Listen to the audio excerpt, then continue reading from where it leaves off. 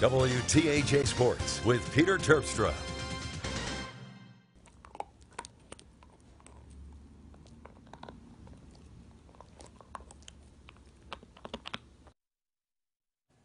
One week without sports. The real winners in all of this are the dogs of the world. Lots of snacks and belly scratches. Let's get down to business. Penn State men's lacrosse is just one of those sports shut down thanks to the coronavirus, as you all know. Now, the team made history last season, making the Final Four for the first time. Now, this year, they're not going to have a chance to make it that far. Now, we are getting a glimpse of what the world looks like without sports. So what have we really lost?